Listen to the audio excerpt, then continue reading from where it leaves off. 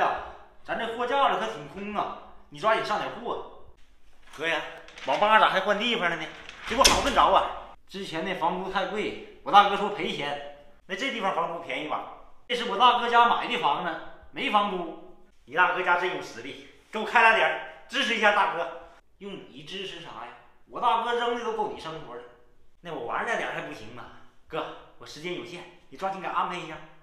没零钱了，差你1块咋整啊？那就不要了呗，反正我也是跟别人借的，能耐都不小。进去吧，谢谢哥啊，还给我拿回来点。我要是都给你扣下，你还敢来吗？岁数不大，倒挺懂规矩。大哥，我没说错吧？这地方真能上网。你哥的还挺会找地方，应该把你2哥3哥都叫过来。大哥，我兜里的钱只够请你的，2哥3哥要是来就得自费了。你哥的上网还用花钱吗？把小嘎豆子撵几个不就行了吗？那咱一块儿进去，就怕这帮小嘎豆子不守规矩。那就教教他们规矩呗。你哥的，往里进。哎，你俩干嘛的？找人，行个方便呗。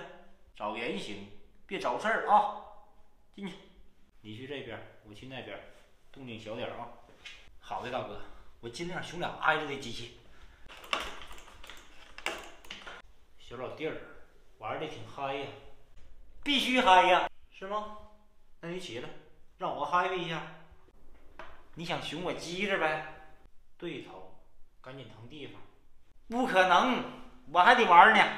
你哥的，不知道我是谁吧？大哥，他在东关游戏厅偷袭过我，必须给他点颜色看看。我想给你俩点颜色看看，知道这是谁的场子吗？你哥的，赶紧出去啊！小彪，把你2哥3哥都叫过来。这把你完了，我让你连哭都没地方哭。俩人都够我喝一壶的了，咋还叫人呢？这是要干嘛呀？哎，窗户外边有一堵小砖墙。哥，你是想让我拿砖头跟他们干呗？我让你跳窗户赶紧跑，翻过那砖墙就进胡同了。谢谢哥，后会有期啊，兄弟告辞了。1块钱只能帮你指条路，要是多给点，这事儿就帮你平了。你自求多福吧。